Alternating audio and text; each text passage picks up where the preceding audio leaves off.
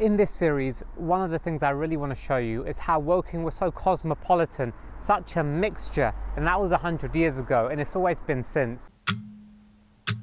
And I feel from someone who's lived in one part, worked in another, I've seen it all. I've seen the best and the worst of this place. 1889 the mosque was built. Right now we're worse off than we were then. At 10 years old, Sara Sharif had her whole life ahead of her. But all that was snatched last summer, when her bruised and lifeless body was discovered at home in Woking. I just cannot believe it. I have been shocked, appalled.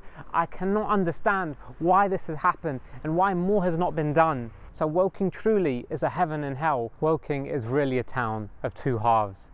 And I don't think those two halves have ever been talking to one another. There's £1 billion infrastructure that's just 2-3 minutes walk that way. And then there's this half of this town that's been completely ignored, not been invested in. People found heaven here. So Azafrullah Khan made a journey to this very place that I'm in today. No matter appearance, language, dress, culture, he put all of that aside because of his passion and his love for Ahmadi Islam in particular, and he preached right from the centre of the empire. It's about exploring the uncovered history of Woking. Woking, these are my roots.